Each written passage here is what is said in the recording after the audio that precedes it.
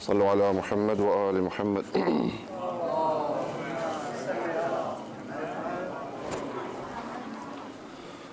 ما شاء الله لا حول ولا قوة إلا بالله العلي العظيم.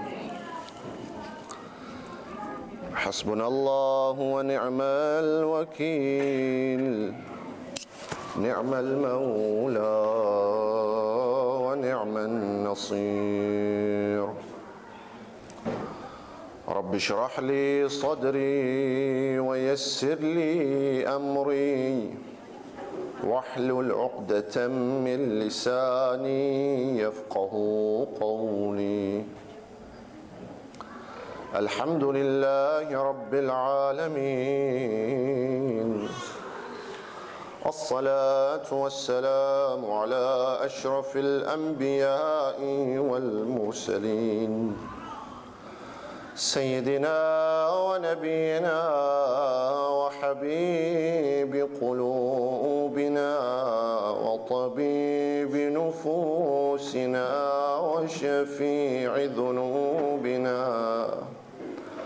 ومولانا أبي القاسم محمد. اللهم صل على محمد. والصلاة والسلام على أهل بيته الطيبين الطاهرين المعصومين المنتجبين المنتخبين، الذين أذهب الله عنهم الرجس وطهرهم تطهيرا. اللهم صل على محمد. ورحمة الله على أحبابهم وأصحابهم وشيعتهم ومواليهم أجمعين، واللعنة الدائمة على أعدائهم وظالميهم ملعونين من يوم عداوتهم وظلمهم إلى قيام يوم الدين وبعد يوم الدين. أما بعد، فقد قال الله تبارك وتعالى في كتابه المجيد وفرقانه الحميد وقوله الحق وهو أصدق القائلين: أعوذ بالله من الشيطان الرجيم، بسم الله الرحمن الرحيم. إنما يتقبل الله من المتقين. صلوا على محمد وآل محمد.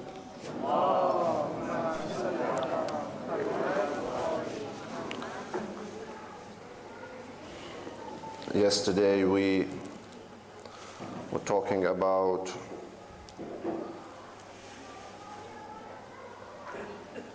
the ghafla of insan, human being, the ignorance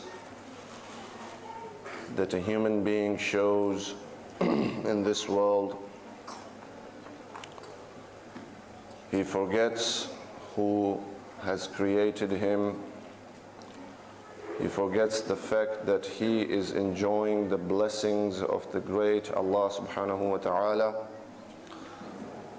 He forgets the fact that he has to show gratitude as much as he can to Allah subhanahu wa ta'ala for the ni'mat that he is enjoying.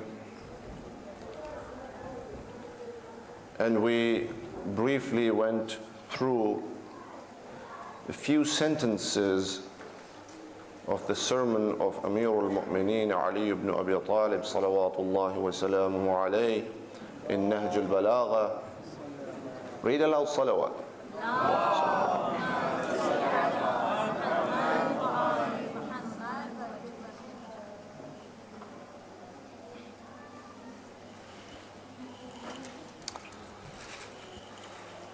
referring to the fact that why does a human being, does insan, not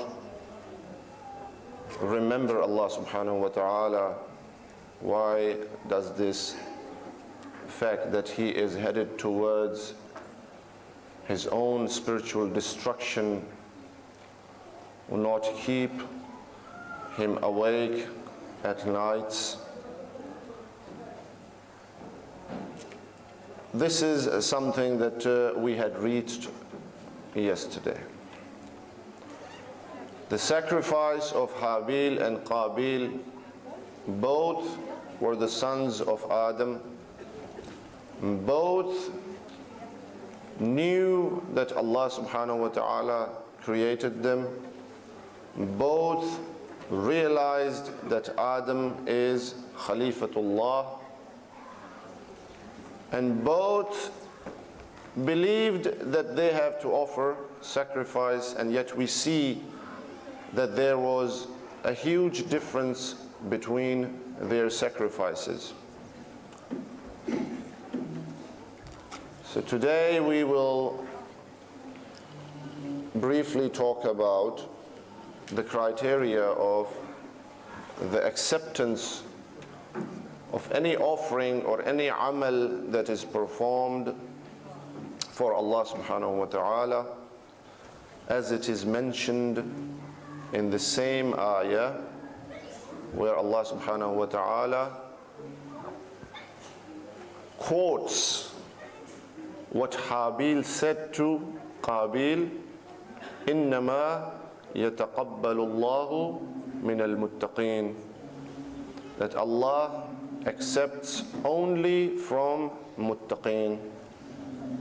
This particular ayah suggests that Qabil, although he believed in Allah, although he believed that Adam was Nabiyullah, although he believed that he had to offer sacrifice, and yet he somehow lacked taqwa in his amal, due to which his sacrifice was rejected.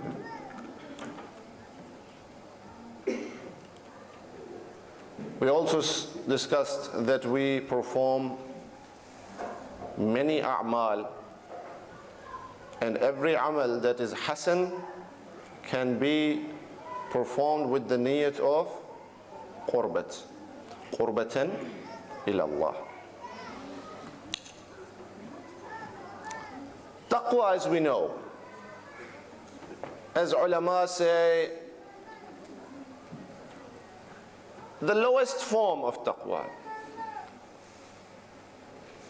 the least form of taqwa is that one should perform all the wajibat and stay away from all the muharramat. Whatever Allah subhanahu wa ta'ala has made obligatory on us, we should perform, and whatever He has prohibited us from, we should refrain from. This is the lowest form of taqwa. So if we are not performing wajibat or missing out on our responsibilities, or we are not staying away from muharramat, our taqwa, our spiritual situation most certainly becomes questionable. Most certainly becomes questionable. What is the reason that a person cannot stay away from a certain prohibited act, or he sometimes neglects to perform something that is wajib? There could be many reasons, but one of the main reasons that we see today in this day and age in our societies, whether it is the society of New Zealand or Australia, or Pakistan, Iraq, Iran, Bahrain, anywhere you go around the world, one problem that we see in common is that people do not pay attention to the knowledge of halal and haram. Learning about halal and haram always comes secondary. Always comes secondary. We do not pay attention to what we need to know. If you open a Risala Amliya, any Risala Amliya, in the beginning sometimes there is a mas'ala. In the beginning, very beginning, on the front page, you will see that the fatwa of a mujtahid is that it is wajib on every Muslim and Muslimah to learn about those wajibat which he or she will normally face on a regular basis. It is wajib to seek the knowledge of halal and haram which a person normally faces on a day-to-day basis. It is wajib. So the first wajib for anyone is what? Talabul ilm. Talabul ilm means if Allah subhanahu wa ta'ala says aqimus salah, salah becomes wajib. We know that salah is wajib. Now, it is important for us to seek the knowledge of how to perform salah. He says, Kutiba alaykumus siyam, fasting has been made obligatory for you, wajib for you. So what do we need to do? Learn about fasting. If we are earning, then we need to learn about what? Khums, zakat. If we have enough money and istita'a to go to Hajj, again, we need to learn how to perform Hajj in a proper way. That is why the serious ulama that we see that usually take the groups for Hajj, they have a short course right before Hajj in which they teach people how to perform Hajj. They give them the details. It is wajib to know. Correct? You do not know what is wajib, you do not know what is haram. Or if you do know what is wajib and what is haram, you ignore the details in the depth of any wajib. We know that salah is wajib and this is how we perform salah, and we do not know what to do when you have doubt between third or fourth rak'ah, or what to do when you have doubt between second and third rak'ah, or what to do when you have doubt altogether about the salah, whether you have performed or not, whether you doubt about the wudu, whether you doubt about your ghusl, whether you doubt about your salah, your niyyat of sawm. All these things we need to know, we need to learn. Ilm. Ilm is something that protects you. Protects you from what? Awalan, from the calamities of akhirah. Because if you act on that ilm in this world, and it is the proper knowledge, proper ilm, that would lead to your salvation. Correct? And in this world, we need to prosper in the worldly manners and in the matters of akhirah. We as Muslims, you can clearly see, have not made that much progress when it comes to technology, sciences. We have not made that much progress. And when it comes to the spiritual knowledge, we have maraji', we have ulama, we have talaba who are continuously studying more and more about Islam. The only problem is that the common public has no idea what they are studying. When they try to teach the common public, try to do amr bil ma'roof and nahy anil munkar, they have to face difficulties. Sometimes you come to the public and they seem to have already made up their mind about certain ideologies. You ask them, where did you get this from? They have no answer for it. Certain cultural or traditional things that appear just out of nowhere. One has to do that. If you don't do that, then it is not done properly. As it has nothing to do with Islam, you pay more attention to that, then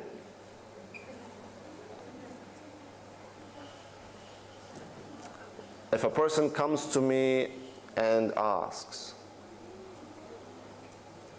is matam seen as any? Is it allowed in Islam? Is it mustahab or not? There could be many answers for this. There could be many answers for this. Normally, a general answer, yes, it could be mustahab, right? But if a person who frequents the casinos and the pubs, drinks alcohol and goes to the casinos and has female friends without marriage, if he comes to me and it is jahr bil fisq, everybody knows that this person is a fasiq and he does not perform salah, he does not care about Saum, he is never given his khums, all of those, he rejects, completely rejects. If that person comes to me and asks, is matam mustahab? To him I have to say, for you it might be haram. For you it might be haram. Why?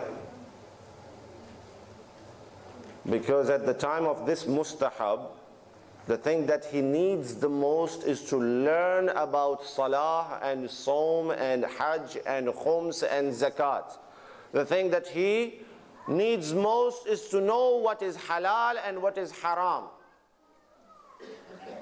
The knowledge of what is halal and what is haram. You do not pay attention to the knowledge of halal and haram, and yet you want to come here and do the aza of Imam Hussein like this. This is another cultural thing that has, all around the world it's the same. When we say, how we are going to do aza of Imam Hussein. What is it? Normally when we say this in the Indian cultures, when you do farshi aza bichai jai. What does that mean? That means that it has to start sometimes with the recitation of Quran, or else it just starts from salam. Marasi, like Marsiya, and then a local scholar or the scholar called, invited from the outside, he gets on the minbar and he recites the majlis, and then after majlis there is, that's common sense, that's a common famous version of Aza. Aza is something that we do to console or offer condolence to whom? To Ahlul Bayt alayhimu salatu wassalam and to the mu'mineen. What is the message of Karbala? What is the message of Karbala? Amr bil, like Imam Hussein says, Islah fi ummati jaddi, 1, Amr bil ma'roof, 2, Nahi anil munkar, 3, wa asira bisirati jaddi wa abi. And to walk on the sirat of Rasulullah sallallahu alayhi wa alihi wa sallam and Ali ibn Abi Talib. Alayhi afdalu salatu wa salam. Sallu ala Muhammad wa ali Muhammad. Allahumma salli ala Muhammad. If we do everything related to mourning Imam al-Hussein alayhi salatu wa salam, and we neglect to spread the message of Islah, spread the message of reform, spread the message of Amr bil Ma'ruf, spread the message of Nahi anil Munkar, spread the idea of walking on the path of Rasulullah and Ali ibn Abi Talib, then have we fulfilled the purpose of Karbala or not? This is just an example, just an example. We don't do all of that, but we would like to know whether Sinazani is mustahab or not. I love doing Sinazani myself. I have videos to prove it.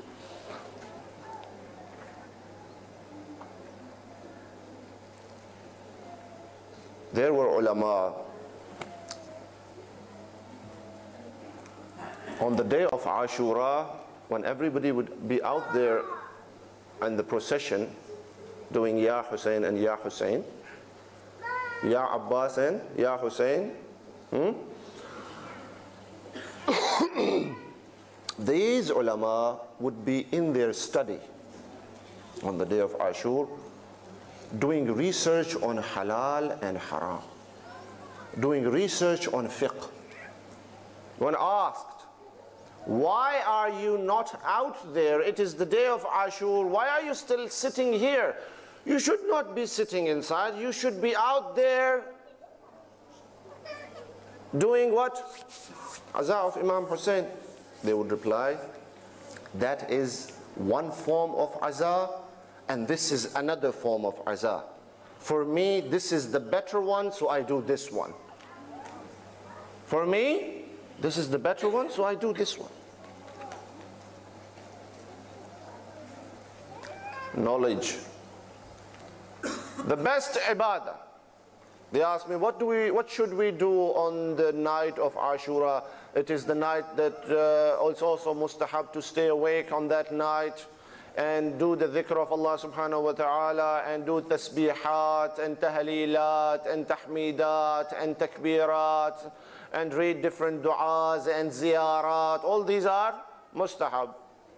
If you have a community or a group of youth who do not know what is halal and what is haram, for them it is better to stay up all night with a scholar and ask him questions, what is right and what is wrong. If they do that, they have offered condolences to Imam al-Hussein by doing this.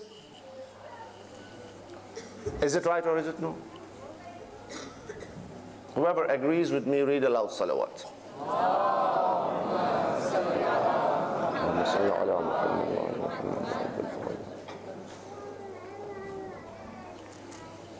So you understand now? The priorities and when it comes to your responsibilities,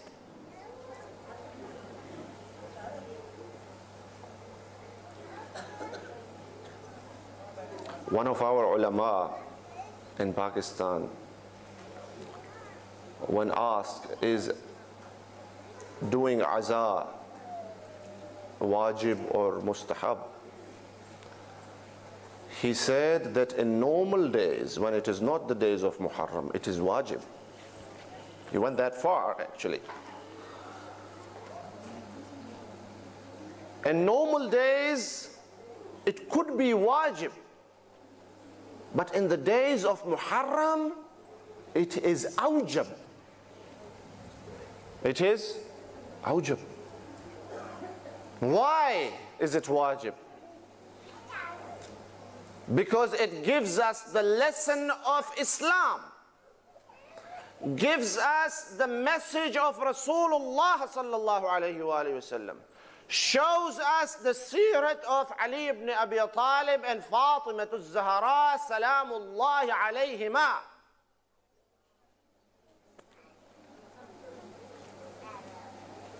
Tells us how important Quran is. If Quran was not that important, four qari, hufad, just from Bani Hamadan were present in Karbala, and they were martyred in Karbala. Each and every one of them loved to perform salah. Each and every one of them loved doing dhikr of Allah subhanahu wa ta'ala. Imam Hussein alayhi salatu wasalam writes a letter to Habib ibn Madahir. من حسين بن علي من حسين بن علي إلى الرجل الفقيه, from Hussein ibn Ali alayhi afdal salatu wassalam, to whom? A man who is a faqih. Faqih, who is faqih? Who knows what is halal and what is haram, who knows the details of fiqh. He is the one who is known as faqih. Habib ibn Madahir, in his youth, he was a sahib of Rasulullah, companion of Rasulullah. He used to follow around Imam al-Hussein when he was young. Muslim ibn Awsaja, Habib ibn Madahir, Zuhair ibn Qayn, Burair Hamadani, people like this. And the miraj of all the awards that Imam gave in Karbala. He told Hur that Anta Hurrun fi dunya wal akhirah. Huh? With all these statements, and amongst those, one shines brighter than the sun. When Abu Thamama Saydawi, while battling,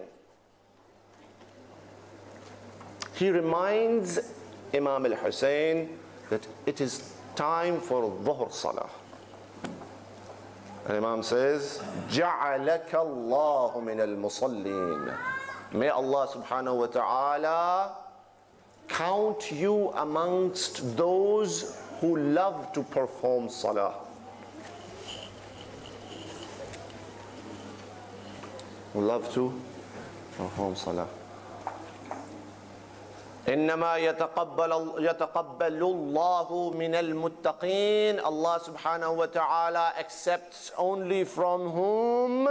Muttaqeen. If you do not care about salah, if you do not care about Sawm, if you do not care about Hajj, if you do not care about Khums, Zakat, if you do not care about Amr bil Ma'ruf, Nahy anil Munkar, if you do not care about the teachings of Islam, and yet you want to come to the majlis of Azaa, and at the end you want to do what?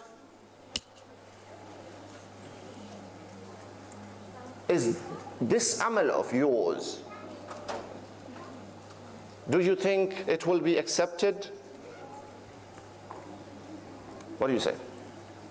Come on. Do you think it will be accepted? No? Where is Salah? Where is Sawm? The real purpose of Karbala.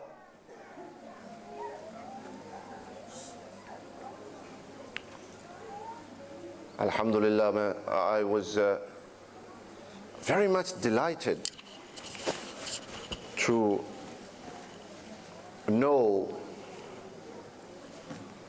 time's up, to know that this center starts the program before Maghrib,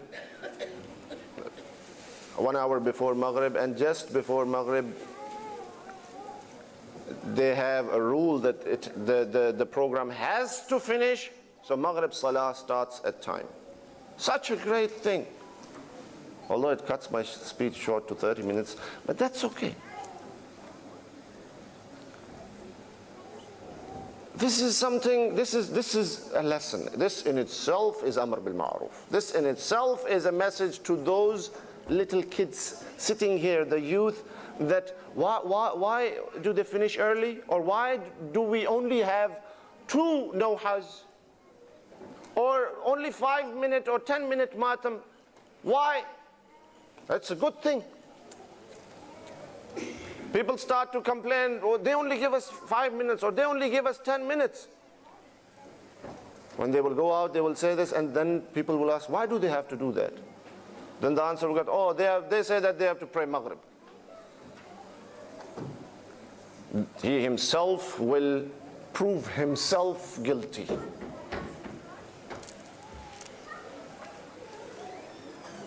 It's such a nice strategy, mashallah. Read aloud salawat.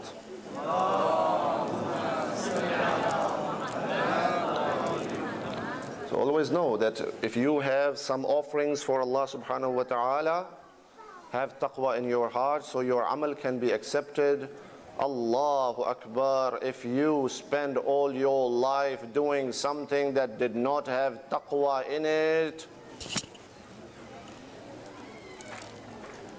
your amal, you pray salah, your qiyam, ruku, sujood, do you think this qiyam, ruku and sujood, it reaches Allah? On the day of Adha, Eid al-Adha, slaughter, make sacrifice. Allah subhanahu wa ta'ala says, the blood, the flesh, it does not come to me. What reaches me is taqwa. Taqwa. The word taqwa is used. What reaches me is taqwa. We'll talk more about taqwa inshallah tomorrow, and we'll go into the details, and we'll see what Amirul Mu'mineen Ali ibn Abi Talib has to say about this inshallah, and other A'immatul Huda alayhim afdalu salatu wassalam. Today was the 6th day of Muharram. This is about to end.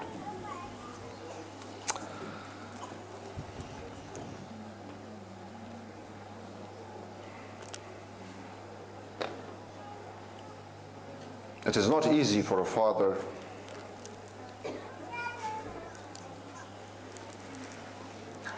who has sacrificed everything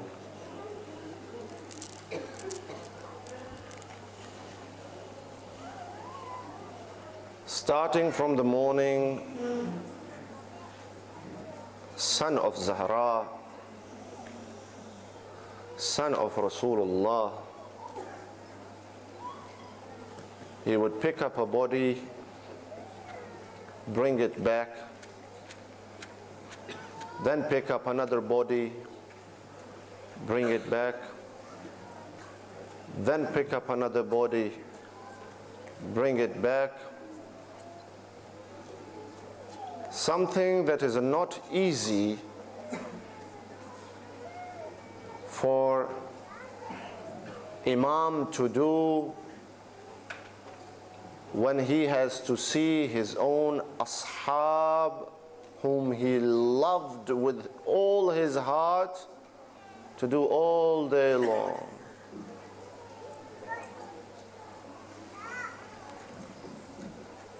Brought back Habib.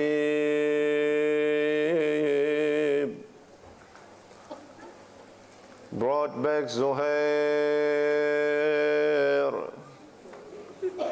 brought back Muslim, brought back Ali al-Akbar, brought back Qasim. He is tired from the all day's work on the day of Ashur. At the end he goes into Khayyam. He sees a 6-month baby in the crib who cannot move due to thirst. The narrations say وَهُوَ يَتَلَظَّى مِنَ الْعَطَشِ. يَتَلَظَّى is something in the dictionaries, in the lughat, it is not described just by one word. It is described in a few lines. They say that when you take out the fish from water and you throw it outside, first, due to lack of water, the fish turns around, jumps around, wants to get back into the water, it jumps around. They say that nature is not yataladha. When it gets weaker, then it starts to flip to the right, then flip to the left. Even that is not yataladha. When there is nothing left in that fish, no energy left in that fish, it opens its lips and close. This opening of the lips and closing of the mouth, this is what is known as yatalawwa. When Imam saw Ali al-Asghar in the Khayyam near Asr Ashur, Ali al-Asghar would open his mouth, then close his mouth. The lack of water, lack of mother's milk had made him so weak. Over the 3 days, he could not move around. He could not even cry. The energy is gone. All that is left is to open the mouth, then close the mouth. The reeb of Karbala, Kareem Imam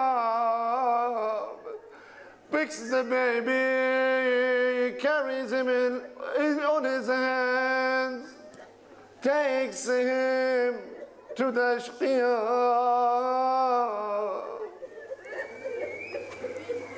He gets near to the Afwaj and he shows them the baby. Look at the baby, he is so weak due to thirst and hunger. He cannot even cry anymore. He cannot even move anymore. All he does is open his mouth and close. Can you give me some water to give it to my 6-month baby? How much water does a baby need? How much water does a baby need? This is a glass of water. Do you think a 6-month baby can drink the whole glass? No. Half a glass? No. When you have nothing to put water in the baby's mouth, usually these mothers, they do like this. They put 2 fingers in the water and then those fingers go into the mouth of a baby.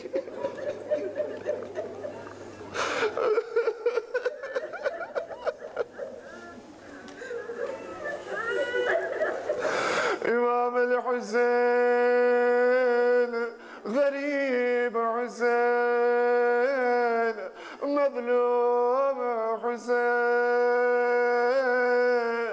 وإذ السين عليك كبار go away, وإذ السين قاسم go away, who had to leave Abbas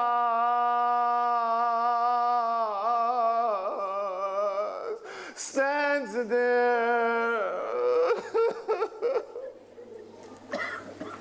and asks for water. He's not asking much, just 2-3 drops of water.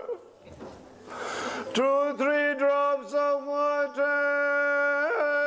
Imam says, وكيف استسقي لطفلي فأبوا أن يرحموني. I asked them for water for my little kid, for my little baby, and they denied me water. Instead, what happened? Hurmala. Ibn Sa'd says, this line says to Hurmala, اقطع كلام الحسين. Harmala takes out the arrow. Now this is not the arrow, normal arrow. The narrations say this is a 3-headed arrow. This is a 3-headed arrow, and in those days this arrow was used to take down camels. He takes the aim, he releases the arrow.